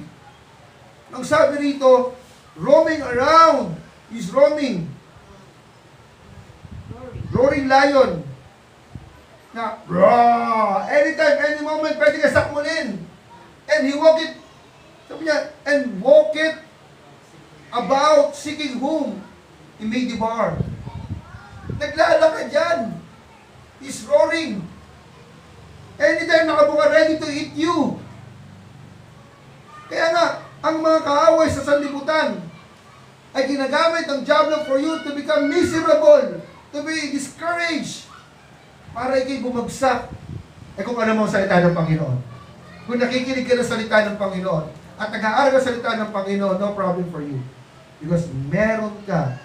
You are ready to give an answer. No? Sabi ng 1 Peter 1 Peter chapter 3 verse 15. If you sanctify the Lord God in your hearts, sabi dito, but sanctify the Lord in your hearts. Kaya napaka-importante na binibigyan mo ng importansya ang Panginoon. At kapag sinantify mo ang Panginoon sa puso mo, sabi na, be ready always to give an answer to every man that asketh you a reason for the hope that is in you with meekness and fear. You are ready to give an answer. Every time that people around you saying, oh, hindi mo kaya. No, I have a God. Hindi mo mapaglalagpasan yan, Dana. Mahina ka, pulpul ka, hindi ka marunong. No! Sabi ng Bible, Philippians chapter 4, verse 13, that I can do all things through Christ who strengtheneth me. Diba? You are ready to give an answer with peace, with meekness. Hindi yun, ako pa, papatunayan ko sa'yo. Diba minsan ganon? Parang, just to prove to you na mali ang sinabi mo, kakainin mo lahat ang sinabi mo. Galit kayo, no? Galit. Pero kung ano mo ang salita ng Panginoon, you are ready to go to give an answer with peace and meekness. Ay, hindi po. Kakayanin ko po. Alam niyo kung bakit? Sapagkat ang Panginoong Kristo na aking Diyos at tagapagligtas ang siyang nagbibigay ng kalakasan sa akin. Amen. I thank the Lord because tayo mga Kristiyano, meron tayong tinatawag na conviction ng banal na Espiritu. And because of that, we were able to realize that we can do all things through Christ who strengthens us. Opo, nakakaranas po tayo ng discouragement. Pwede natin sabihin, ang sinabi ni Kuya Sherwin na, Pastor, kung hindi po talaga ako makakasakay, ay babalik na lang, iba na lang po ako ng posisyon, ng akin na profesyon. That is a human nature reaction. Normal po yun. Kasi meron tayong tinatawag na needs. Meron tayong tinatawag na ego. Alam mo yun, ego? Sa lalaki kasi ego eh. Sayang naman yung pinag-aralan mo eh. Kung hindi ko mapapakinabangan, hindi maghahanap na lang ako ng ibang profesyon. Mga kapatid, hindi aksidente na naging ganyan ka. Hindi ka nalagay ng Panginoon dyan para sa ibang profesyon. Kaya ka nakapagtapos ng pag-aaral at pinagsikapan ka ng Panginoon at binigyan ka ng Diyos sa profesyon na yan, sa karir na yan, kasi may plano ang Diyos sa yan. Naghintay ka lang. Learn how to wait unto God. Amen. Salamat na lang sa Panginoon, sa kapatid kay, si Sherwin. Kung hindi, nagbago siya ng profesyon, baka makita natin siya, artista na ngayon. Diba, no? Pagka-artista na si Kuya Sherwin, sabi niya, Pastor, ayoko na po maging seafarer. Kasi ang tagal-tagal na, parang hindi ka naman linya ata ang pagiging seafarer. Kapatid, simula pa nung nag-first year ka, nung nag-entrance exam ka, pinasa ka ng Panginoon. Buray mo, simula nung pumasok ka ng AIMS, ang Diyos ang nagbigay sa iyo ng scholarship. Ang Panginoon na nagadyan na ikaw ay makapagtapos, pinasa ang mga exam mo, pinasa ang lahat. Very quick nga lang sa'yo, pati nga yung exam mo sana, saglit na saglit, ipinasa pa ng Panginoon sa'yo. Tapos sasabihin mo, mag-iiba na ako ng profesyon. Kasi parang hindi ko na ata, wala na ata o plano ng Panginoon dito sa akin. Mga kapatid, total, naghukay ka na, ituloy mo na, baka ano na yung ginto eh. Kaya huwag kang mainip, huwag kang sabihin mo, wala na ito pag-asa, mag-aasawa na lang ako. Wag! That is not the design of God into your life. Nung sinimulan ka ng Diyos, tapusin mo. Nandito kami, mapapalakpak sa iyo. There is a cloud of witnesses who are praying for you and grabbing their heart and cheering you. Kaya mo yan! Pinagpipray ka namin. Pastor, pagpipray kita, Julius. Kaya mo yan. Hindi. Aksidente na pangasawa mo si Chesley. May plano ang Panginoon dyan. And now, unti-unti pinupulfill ng Panginoon. Learn how to wait. Learn how to wait. God have a perfect design for us. And number 3, yes, the reason why midweek service is important and services are important because our spirit needs to be fortified. Ang ating espiritu kailangang palakasin. Hindi lang ang nido ang nagbibigay ng 45 meal. Ano ba bilhin mong gatas? Nido yung 45 o yung full cream? 45 meal. Kung ang meal ka nagbibigay ng 45, ang salita ng Panginoon po kailangan ng espiritu para tayo ay palakasin. Patibayin. Ibig sabihin ng 45, patibayin. Yung buto mo, di ba, 45 milk, pinapatibay yung buto, lahat ng mga siko, lahat ng tuhod, ng katawan. Ganon din po sa ating mga Kristiyano. The reason why you need to go to church, the reason why you need to study the Word of God, the reason why you need to hit the Word of God into your heart, because our spirit needs to be fortified. Amen. 45. Yeah, 45. 45. May kalaban tayo mga kapatid. Kaya sabi niya Pastor Pablo sa Efeso sa 11, nang sabi rito, put on the whole armor of God. Isuot natin yung buong balutin ng Diyos. Paano masusuot yung balutin ng Panginoon hindi ka nga nag-church? Takot na takot ka, kaya ka takot na takot kasi hindi mo alam yung salita ng Panginoon. Pero kung alam mo yung salita ng Panginoon, COVID ka lang, may Diyos ako. Kagutuman ka lang, kahirapan ka lang, may Diyos ako. Tingnan mo yung sarili mo. Hanggang ngayon malakas ka. Hanggang ngayon hindi ka ginugutom ng Panginoon. Hindi man ganun kasarap ang pagkain mo, pero sinusustain ng Diyos ang buhay mo kasi yun ang kanyang pangako. Ang sabi niya, I am a Jehovah Jireh, the great provider. Sabi ni Apostol Pablo, put on the whole armor of God that you may be able to stand against the wiles of the devil. Yung kaway ng diablo. Sabi niya, kailangan mo maging matibay.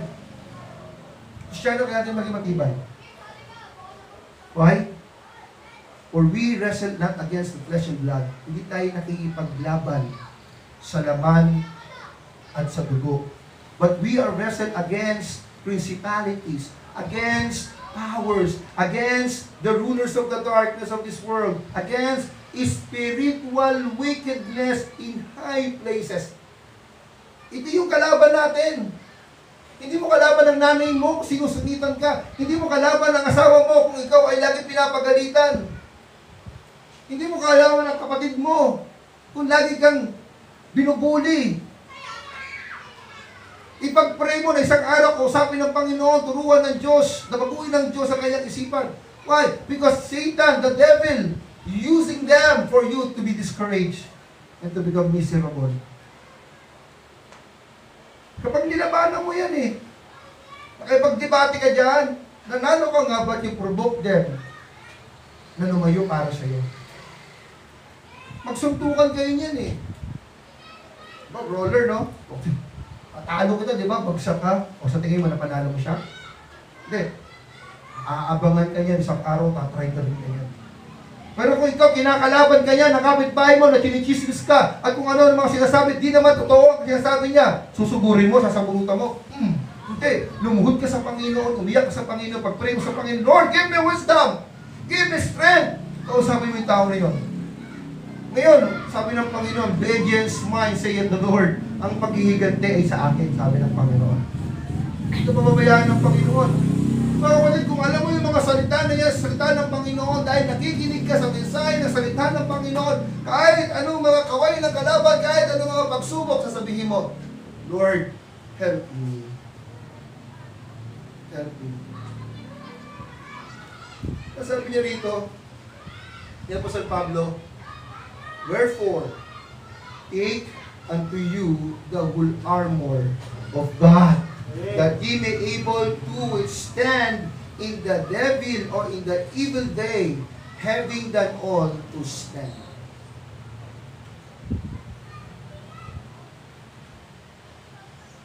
Kaya sabi niya sa mga taga-Korinto, kahit tayo po ay lumalakad sa laman na ito, no, sabi niya, sa 2 Corinthians chapter 10 verse 3, for though we walk in the flesh, we do not war after the flesh.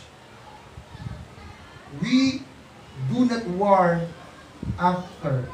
Yan na tayo nakikipaglaban sa laban. For the weapons of our warfare are not carnal, but mighty through God to the pulling down of the strongholds. Spiritual. That's why we need to be spiritual. Paano ka magiging spiritual? Hindi ka nga umaapi ng church. Hindi ka nga nagbabasa ng Biblia. Hindi ka nga nagpe-pray. Paano mo masasabing labanan sila spiritually? Kaya tuloy, kapag merong umaway sa'yo, pag-aaway din ang ibabalik mo. That's why we need to fortify our spirit. And how can we fortify our spirit? Paano natin mapapatibay ang ating mga espiritu laban sa mga bagay na ito, especially this pandemic?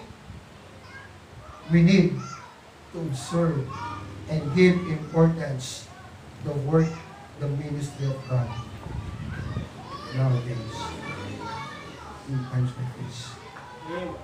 Mga kapatid, napaka-importante po na gawain ng Diyos. It feeds our souls.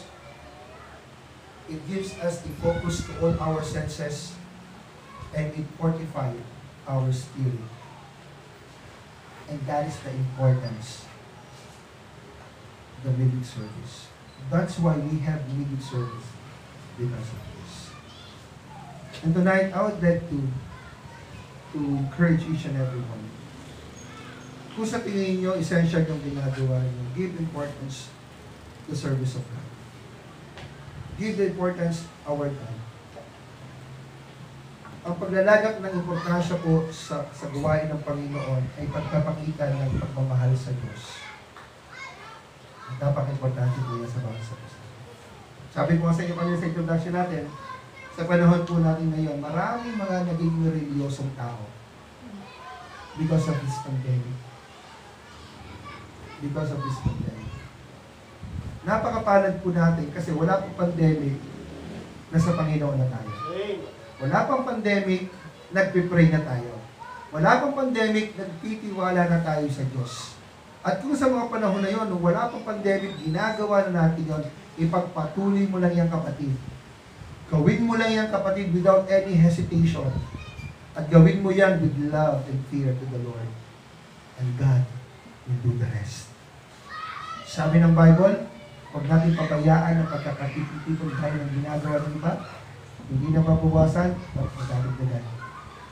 At kapag inuna mo ang Panginoon, one of my favorite scriptures, Matthew chapter 6, verse 33. That's why I'm able to continue to pursue, to moving on. Not just because magaling ako, not just because marami akong savings sa account, sa bangko, no. Wala nga kami savings eh. Kaya ako nakapagpatuloy kahit wala akong trabaho at umaasa lang ako sa allowance sa church, no? Or dahil sa mga support ng church. Kasi biyaya ng Panginoon. Pwede naman ako ma-hospitalize nung nagka-COVID ako. Could you imagine how much the expense pag ikaw na-confine? Ang narinig ko, pinakababa, nasa 200 plus. Diba, Tishay, no? Ang pinakamataas, kay Iska, million eh. Tapos patay pa. Saan ako kukuha ng kahit na 100,000? Ng 200,000, pag nag-hospitalize ako, na-confine ako, sabihin ko, Church, tulungan niyo ako, mag-donate kayo. Ngayon, papansin mo ngayon, pag nagkakasakit ka, lagi na lang, please pray for me, pag may kakayanan kayo, please send your support financial. Ito po yung GCash number ko. Church, doon nagkasakit kami, hindi naman kami yung nag-post na, ito yung GCash. Mabuti ang Panginoon, He provides. Amen. Pero yun mo, doon nagkasakit po kami, ang daming pagkain na dumarating, nagpapang-abot pa kayo, nabubulok pa kayo mga prutas. Pero kahit bulok, kinakain pa rin namin. Financially, may nagpapadala ng pera. Bigla lang mag-irent, Pastor, anong GCash number mo? Minsan nagkakaya mga, bibigay ba natin? O hindi, parang nakakaya naman. Eh, pag hindi mo naman binigay yun, parang pinigilan mo yung pagkapala para naman sa kanila. Diba? Kami lang yung na-hospital, nagkasakit na kumita ba? Hindi naman, pinagpala ng Panginoon. Imagine mga next pastor, meron po kami sinabit po niya sa gate po ninyo. Pagtingin namin, uy, manok, isang buo, prutas. Kaya parang minsan, gusto ko na lang magkasakit eh.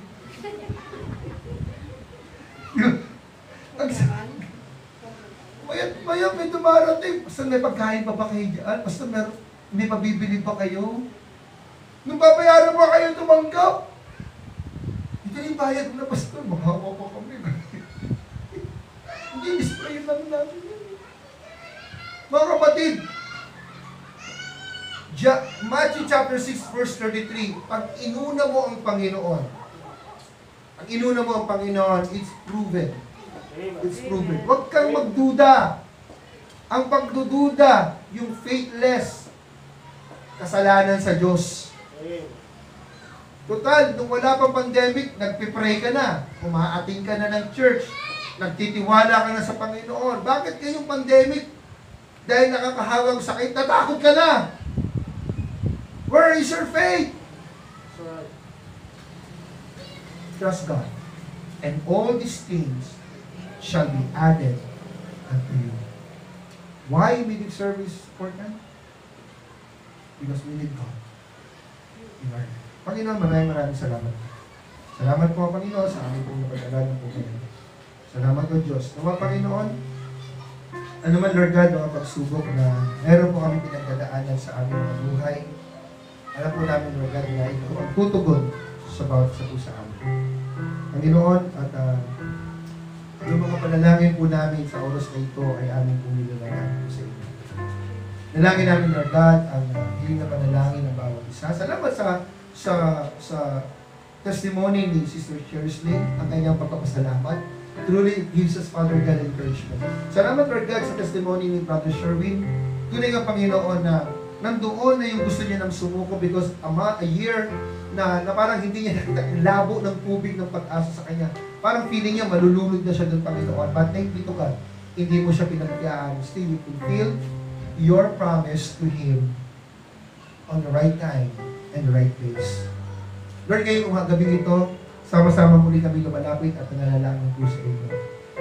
Si Brother Julius at si Sister CHURCH-NAIC, meron po silang panalangin hiling, kanila po laging nililista sa group chat. Ang pagpapala para sa kanila, niyata mo silang Panginoon, pagpalain ang mag-asawang ito, ang kanilang puso ay tuloy mong ayusin, bigyan mo regard ng mapagmahal sa iyong gawain na patuloy na hindi sila mapipigilan, Panginoon, kahit anong problema ang dumarating sa kanila. Salamat sapagkat meron silang concern sa bawat pamilya nila, ang Dalit family at ang Pangan family. Salamat, Panginoon, sapagkat ilalagay mo lagi sa kanilang mga puso ng kanilang kaligtasan, ng kanilang pamilya, ay priority sa kanilang listahan ng kanila. Kaya nga, Lord God, patuloy ang ginagulagin ang kaligtasan ng kanilang mga mahal sa buhay. Ingatan, pagalingin, at lisan mga karamdaman ang kanilang mga mahal sa buhay. Ganun rin, Panginoon, ang kanilang araw-araw na pangangailangan, O Diyos. Salamat, Panginoon, sapagkat sila'y nagtitiwala sa inyo. At nakikita ko, Panginoon, ang inyong pag-ibig para sa inyo. Ganun, Panginoon, ang Panopera family, ang Kuya Sandy, at ang Ate Vilma, dalayan ko, Lord God, na patuloy mong ingatan gabayan ang mag-asawang ito at ang kanilang buong pamilya. Salamat, Panginoon, sapagkat alam po namin na hindi mo sila pabayaan. Ingatan mo ang kanilang mga anak, nawa maging malusog at naging sa mga karamdaman, maging si Kuya Sandy, sa kanyang pag-iingat, at ang kanilang buong pamilya, ang kaanak at mga mahal nila sa buhay. Dalangin rin, Panginoon, ang Libato family, ang Kuya Danny na nasa abroad, at tuloy mong ingatan, kagaya ng panalangin ni Dana para sa kanya, na maging maayos ang kanyang trabaho at magkaroon ng magandang kita para sa kanyang trabaho sa Saudi Arabia. Ingatan mo siya doon, palakasin, kabayang Panginoon. Maging ang Ate Ana, si Dana, si Bibim, Lord God, at ang buong pamilya ng Dicano at Alibato family, Lord God. Nanay Morena, hiningin namin, Lord God, ay ipag-ingat, Panginoon. Bigyan mo ng mas marami pang kaibigan si Dana na hindi magdadala sa kanya sa kapamakan, kundi magiging encouragement para sa kanya. Ang kanyang pag-aaral, pa si Bibim, ay yung apong ingatan at gabayan, pagpalain ng kanilang buhay. Meron, Panginoon, dahil ko, Lord God, si Taksim at si Chona, Lord God, ang asawang ito, Panginoon, ay patuloy kong ilagak ko sa inyo, na ikaw, Lord God, mag-ingat para sa kanila. Gabayan mo sila, Panginoon, palain mo sila, Panginoon, at ikaw ang magdala sa kanilang mga pangarap, Panginoon, at ang mag-ingat sa kanilang buong pamilya, sa kanilang mga magulang, kapatid, at mga mahal sa buhay. Magkaroon kaligtasan ng mga hindi pa nakakilala sa iyo, at makilala ka nila bilang Diyos at tagapagligtas. Nata mo si Taksim, araw-araw, sa kanyang pagbiyahe ng motor, at patuloy ko, Lord God, na pagpalain mo siya, Panginoon, at si Chona. Ganoon, Panginoon, ang Inarit Datis family. Una sa lahat, Lord God, maraming salamat sa pagdadala mo ng ligtas at piyaka kay Brother Sherwin mula doon sa kanyang trabaho sa barko at doon sa kanyang quarantine period sa hotel, Panginoon. Tunay nga na nakita namin, Lord God, ang inyong pag-iingat at pagpapala para sa kanyang buhay. Salamat sapagkat nagpatuloy siya. At ito, Lord God, ay isang buhay na patotoo na buhay ang aming Diyos at buhay ang aming pag-asa. Kaya nga, Panginoon, ako magpala para sa kanya, hindi, Panginoon, kala Nanay Edna, at Ate Allen, hindi namin, Lord God, ang kalakasan mong bisikan. Nawa, Lord God, ingatan mo ang Nanay Edna at Ate Allen, at dalahin ko, Panginoon, ang plano nila, Panginoon, kung kailan man ito mangyayari, Lord God, let your will be done. Nawa, Lord, maging smooth and okay ang lahat ng relasyon para sa kanila. Ingatan mo sila, Panginoon, kung saan mga karamdaman, maging si Steph, Lord God, at ang buong pamilya ng Inari Bagnes, ang kanilang mga kapatid, Lord God, sila Ate Jene, sila Ate Che, ang programa ng Ate Cherry, dun sa kay Ian, Lord God, dahil kung Panginoon, ingatan mo siya, pagdating ng Panginoon sa Ate Che, sa kanyang karamdaman, maging kanilang kanilang kuya, at maging si Steph, Lord God, at ang mga pamangkin, pinsan, mga apo, ng Inario Bagnes family. Ang ganyan, Panginoon, sa pagkawala ng kailang isang kaanak, dalangin namin, Lord God, ang peace of mind, ang comfort mo para sa kanila. Lord God, maraming salamat sa patuloy mong pinapapala ang pamilya dito, si Hana, sila Nanay Elsie, palayan mo, Lord God, ingatan sa Saudi Arabia, ang Nanay Elsie, gabayan mo siya, Panginoon, at muli, lingapin ang inyong mapagpala at magmahal na presensya. Ang Nanay Elsie, si Hana, at ang buong pamilya ng Inario Bagnes family, ay iyong akong pagpalain. Ngayon, Panginoon, dinadala ko, Lord God, sa ating Maricar at sa Kuya James. Ingatan mo sa ating Maricar, Lord God, sa bansang Saudi Arabia, ganun, Panginoon, sa Kuya James. Nagkausap kami, Panginoon, at ang Lord God ay makabalik na siya muli. At ikaw, Panginoon, ang madali na mag-ingat sa pamabiyahe niya, hindi mo sa karamdaman, ang palain ng kanyang buhay, maging sa ating Maricar at ang kanyang buong pamilya ng tihana. Dahil, Panginoon, dalayan ko, Lord God, ang Cherry Hernandez at ang Kuya Arnel. Dahil ko, Lord God, ang iyong pagpapalang mag-iingat para sa kanila. Kagalingan, Lord God, sa kanilang mga karamdaman at sa kanilang mga anak, ay nga pagpapaligat at gabayan. Pagpalain, Lord God, ang kanilang trabaho at ang mga businesses. Ikaw, Panginoon, na mag-ingat at palakas sa kanilang pamilya ng Hernandez. Dahil, Panginoon, sa kanyang mga kaanak, dalayan ko, Lord God, ang kanyang request na nawa makakilala rin sa Panginoon ang kanyang mga kapatid, ang kanyang mga magulang, at ang kanyang mga mahal sa buhay na wala pa sa Diyos at hindi ka pa kinikilala bilang Diyos at tagapagligtas. Sa nawa, Lord God, ay kausapin at tumamit ng mga tao upang sila'y maligtas. Dahil, Panginoon, dalayan ko, Lord God, ang Ate Jean at ang kanyang Lord Sancho, palalaras kayo ng Panginoon na dumaranas ng karamdaman. Hiningin namin, Lord God, ang iyong pagpapagaling para sa kanya. Complete healing and speedy recovery para kay Lord. Ingatan mo si Ate Jill at si Yash, pag yung kanyang pag-aaral ay inyong gabayan. Ganoon, Panginoon, sa Ate Helen, dalangin mo, Lord God, inaalala po namin siya, Lord God, ang kalakasan mo para sa kanya. Pagalingin mo siya, Lord God, at pag ang kanyang buong pamilya ay pagpigyan mo, sustain, Lord God, ang kanyang pangailangan at magkaroon din ng trabaho ang kanyang asawa. Ingatan mo ang kanyang mga anak, pag ang kanyang buong pamilya. Ganun si Ate Pat, hiningin na, Lord God, ang iyong pagpapagaling para sa kanya. Ingatan mo siya, Lord God, sa kanyang ginagawa araw-araw. At ang Lord God ay ikaw maglayo sa kanya mula sa karamdaman. Maging si Kuya Albert Aparice at ang kanyang pamilya, dalangin namin, Lord God, at patuloy na pag-iingat mo para sa kanila. Paggabay mo para sa kanila at para maging kalakasan sa kanyang asawa at sa bagong sanggol, Lord God, ay pinanganak ng kanyang pamilya. Dahil, Panginoon, si Ate Marites Maricela, Lord God, we are praying for you, for her, Lord God, and her family. Dahil, Lord God, ang sustaining grace mo sa kanila, ang pagpapala mo sa kanila, Panginoon. Ingatan mo sila, Panginoon, gabayan, alakasin at pag-ikin sa aling karamdaman. Kasi si Ate Grace ay ang kanyang pong pamilya ay aming pinadalangin. Dahil, Panginoon, si Alfred, dahil, Lord God, ang pag-iingat sa batang ito, pagpapala para sa kanila. Ikaw mag-ingat, Lord God. Maging dalangin ay, Panginoon, ang Ate Arlene, Lord God, the Gilgibit family at Ryan, pagpapala, Panginoon, at pag-iingat, kalakasan, kagalingan. At nawa, Lord God, ang kanilang mga hiling panalangin na nililingkod na dalaman mo yung Panginoon. At ang Panginoon ay hindi pikit ang iyong mata at hindi sarado yung tenga upang marinig at makita ang kanilang pangangailangan o Diyos. Kaya nga, Panginoon, ingatan mo kay Ryan sa araw-araw na pagbiyahe, ikaw ang magpala para sa kanila. Maging gawaan sa lugar na yun ng Masinaya, ang mga bata at ang mga Sunday school, ang mga Bible study sa lugar na yun, ay ingatan mo ang bawat isa doon, Panginoon, na nakarinig na ng iyong mabuti. Kamanggap, bilang Diyos at tagapagligtas sa ating buhay. Pero, Panginoon, si Pamilya Diaz, dalangin mo, Lord God, na pag-iingat mo kay Mary Ann at sa buong pamilya nila, Lord God, magpapala at magpapala sa isang karamdaman. Pero, Panginoon, dalangin din namin, Lord God, ang Parado family, dalangin mo, Lord God, na si Oliver at ang Angeline, Lord God, ang Lita, at ang kanilang mga anak, Lord God, si Owen at si G. Ingatan mo sila, Panginoon, muli magkaroon sila ng revival, magkaroon, Lord God, na muli nag-init ang kanilang pag-ibig, paglilingkod sa iyo, Panginoon. Ingatan mo sila, isang mo karamdaman. Please, si Daniel, Lord God, at ingatan mo ang batang ito. Salamat sa kanyang puso, salamat, Lord God, sa kanyang pag-ibig sa iyo. At dalay ka rin ng kanyang buong pamilya, ilayo sa makapapakan, karamdaman ang kanilang mga mahal sa buhay. Dahil, Panginoon, si Nanay Emmy de la Cruz, si Ate Hazel, Ate Donato, ingatan mo, Lord God, pagpalain ang bawat isa sa pamilya, Panginoon, dahil sa namang karamdaman, pagpalain mo ang kanilang bawat pamilya, ikaw ang pagpala sa kanilang. Si Ate Ems Pacheco, ingatan mo siya sa araw-araw kanyang trabaho, kanyang asawa, kanyang anak, pigilan, pagi ang kanyang mga magulang, ang kanyang mga kapatid, dalangin namin, Lord God, ang pagpapala para sa kanilang Lord. Panginoon, lalo na rin dalak po namin sa inyo, Lord God, si Bing, si Drew, na ngayon ay nagkakaroon ng kalungkutan sa pagkamatay ng kanyang mama. Dalangin namin, Lord God, ang comfort mo para sa kanya. Provide sa kanyang pangailangan at magkaroon sila ng isipan. Dalangin rin namin, Panginoon, si Brother Mark Tingan at si Kimberly, Lord God, ang mag-asawang ito ay patuloy namin hiningi ang iyong pag-iingat, pagkapala para sa kanila at gabayan mo sila, Lord God, sa kanyang buhay. Panginoon, dalangin namin, Lord, ang buong TFPC family, Lord God, hindi ko man nabagit ang kanilang mga pangalan. Alam ko, Lord God, na ikaw, Lord God, nakakaalam. Si Ate Ayen, si Ate Elena, at marami pa, Lord God, na kapatiran na hindi ko nabagit ang kanilang pangalan. Ikaw, Lord God, magpala. Pero, Panginoon, dalangin ko, Lord God, si Pastor Marvin, na ngayon, Lord God, ay nasa balik ng karamdaman at nag-recover. Dalangin ko, Lord God, na ikaw ang provide ng kagalingan, kalakasan ng kanilang mga katawan. Si Sister Cha, si Daniel, at ang kanilang buong pamilya Marquez ay aking dinadalangin ang iyong pagpapagaling. Maging si Pastor Sunny Guerrero, ang kanyang asawa, at ang kanyang worker, at ang buong pamilya, Panginoon nila, ay hiningi namin ang iyong pagpapagaling.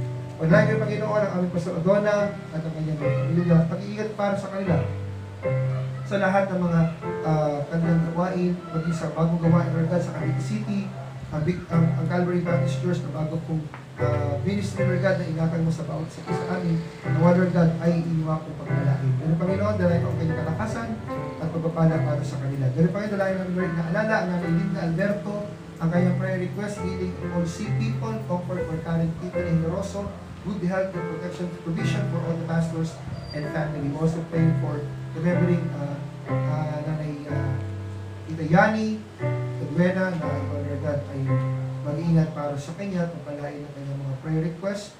Ikaw, Lord God, para sa kanya. Dito, Panginoon, si Emilia Cerezo Aquino, salamat, Panginoon, sa kanyang pag-iisa, sa Panginoon, Lord God, at pag-reply, Lord God, sa bagay na ito. Lord, nagawin siya gabayan, pagpalain ng Panginoon ang kanyang Lord. Maging si Lian Marquez, you also consider remembering her, Lord God, in our prayers. Salamat, Panginoon, sa MIBC family. Salamat, Panginoon, sa pagpapala mo. Salamat, Lord God. Maging, Lord God, kay Pastor Darren Miller at Maranatha Baptist of Canon, Texas, USA. We're praying for him, for the speedy recovery of his problem in the back, in his back, Lord God. We're praying for the healing at mawala na, Lord God, ang sakit. Especially, Lord God, we are remembering our sister dear, Sister Marta Reyes. We're praying for the complete healing, speedy recovery, Lord God, and provision mo for her, Lord God, and for her family. We're also praying for the comfort for Sister Leticia, Lord God, for the loss of her grandmother, grandmom. We thank you, Lord God, because alam namin, Lord God, even though that we are suffering of this agony, but still, Lord God, is our comfort, the Holy Spirit, who comforts us, Lord God, that we may be able to overcome this agony, this pain, Lord God, in our hearts and in our minds.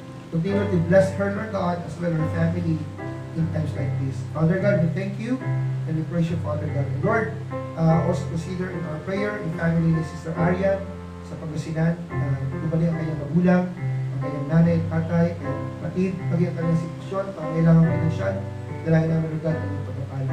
Panginoon, ang devoted family, also remembering, Lord God, ang ating mga kapatid, ang ating mga mahal sa buhay, ang Del Rosario family, ang Kahantahan family, ang Victoria family, ang Morata family, ang Alforte family, we're praying, Father God, for Bishop, ang Del Rosario family, ang Illustrissimo family, we're praying, Father God. And of course, thank you for the healing for Sister, for ating Lani, Lord God, na tinagal mo yung buko sa kanyang braso, Panginoon, at salamat yung pag-iingat mo kay JR, at maging, Lord God, sa buong pamilya ng Reboga, at pamilya, Panginoon. We also pray for Marcos family, especially, Lord God, our my dear sisters, Sister Lord God, sa Taiwan.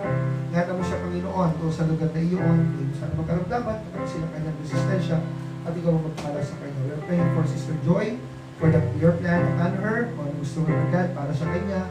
I pray for her, God. But now, she's enjoying the ministry that you are given to her, and that is the most important thing. I also pray for her health and her condition, that we may continue to have a good development and progress because of your mercy and because of your grace. And also praying for Nanay Soli and Tatay Celso, na palakasin mo siya, Panginoon, pagalingin, Panginoon, sa anumang karamdaman. Ingatan mo sila at gabayan, Panginoon. Maging si Neil ay yung honor ng pagpalain, Panginoon. Nanay Lydia at ako yung Michael, we're praying for the complete healing and speedy recovery of your situation. Also, I pray, Father God, for your family. We're praying, Father God, for provision for Ate Giselle, Tia Patrick, at sa kanilang mga anak. Natamo siya at gabayan at palain, Panginoon. Ang buong angka ng Marquez, ang buong angka ng Peñat, at maging ang buong angka ng Bakir, ni Mogat, we are praying, Father God, and we believe of you. Lord, maraming salamat sa iyong pagpapala, sa amin. Ang mga kapatira po nandito, ang bawat representante ng kanilang pamilya, salamat sapagkat alam po namin, meron po kaming matatawagan, meron po kaming malalapitan, at ikaw po yan na aming gusto buhay. Lord, we also pray for remembering all the pastors, praying for them, Lord God. Bless us, Father God, keep us, Lord God. We thank you, Lord God. We also leave up to you our ministry, the Trinity Baptist Seminary, that you may always bless us and give us wisdom, knowledge, Lord God, from the ministry that you entrusted to Pastor Gary Elson and Pastor Carl Miller, and also here in the Philippines, Pastor Adona, Lord God. Salamat, Panginoon, purihin ka, pagpalain ka. Kung meron man kami nakalimutang ipanalangin, pakialala po sila, Lord God, at ikaw ang umabot ng kanilang pangangailangan. Lord, huwag mo kaming iiwan at huwag mo kaming lalagpasan sa mga bagay na ito. Ito pong aming dalangin sa pangalan ni Jesus. Amen. And amen. Maraming salamat po sa inyo lahat. Let's all stand up. Okay, let's all stand up. Tawagin natin si Brother Julius to sing us Doxology.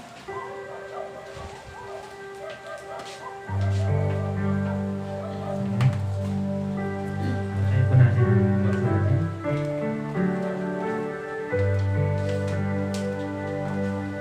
Praise God from whom all blessings flow. Praise Him all creatures here below. Praise Him above the heavenly hosts. Praise Father, Son, and Holy Ghost. Amen. Manatili po tayo makatayo. Tayo po yung mananalangin. Panginoon, salamat po sa mensahe na inaubit niyo po sa aming puso na amin naman po isa sa buhay, Panginoon, sa aming mga oras ngayon. Tama nga po na Panginoon na church is essential, Panginoon. Maraming salamat po sa mga biyaya at nagkaloob niyo po sa aming Panginoon. Pinapanalangin po namin ito, Panginoon, na po ay balik po namin ito sa iyo, Panginoon. At pinapanalangin po namin ang bawat mga taong bibigay po ngayon, Panginoon, sa gawin nito, Panginoon. At bigyan po sila pagpapala, Panginoon, sa kanilang buhay, Panginoon. Wala man sila ito, Panginoon, at sa bahay mo sila, Panginoon.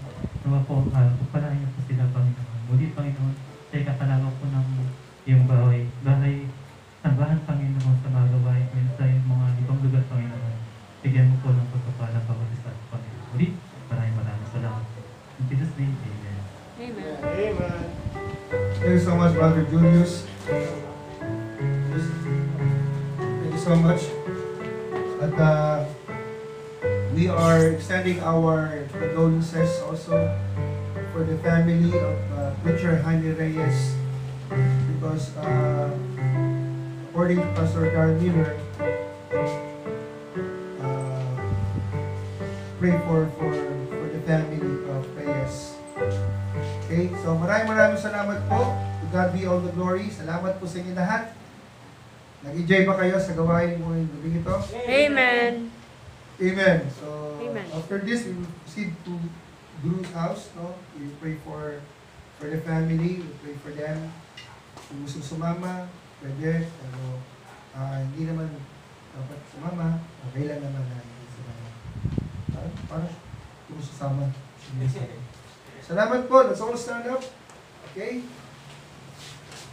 Can we sing give thanks? Is it okay? Salamat tayo sa Panginoon. Okay? Salamat sa salamat.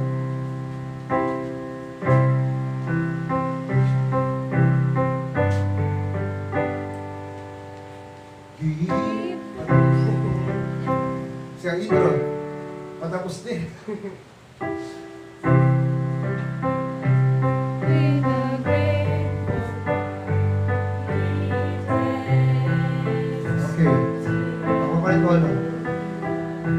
Ready, sing it. 1, 2, 3. With a grateful heart, give thanks to the Holy One. Give thanks because He's given Jesus Christ, His Son. Head down. And now let the weak say, I am strong. Let the poor say, I am rich because of what the Lord has done for us. Give thanks. Maraming maraming salamat po, Panginoon, for all the blessings, for all the challenges, trials that you have given to us. Truly, Lord God, that ito po ay mga spices for us to become more strong, more confident to you, and more relaxed to the presence of God. Kapag dumarating ang mga pagkakataon nito. Salamat, O Diyos, sapagkat may buhay pa rin po kami.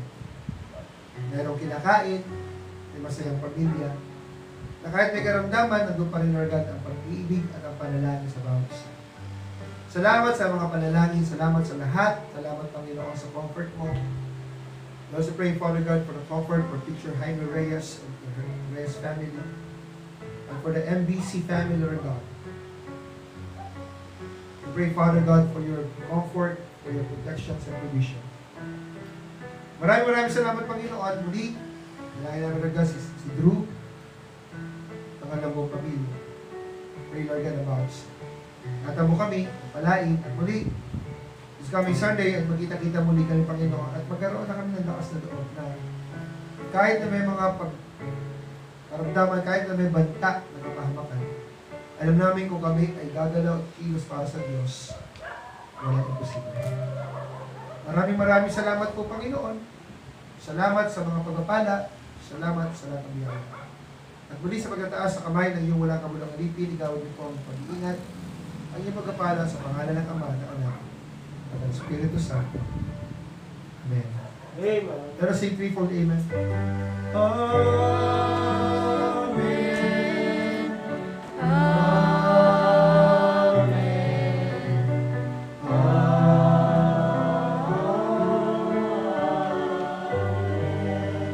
Magandang gabi po sa inyo lahat. And to God be all the glory. Salamat po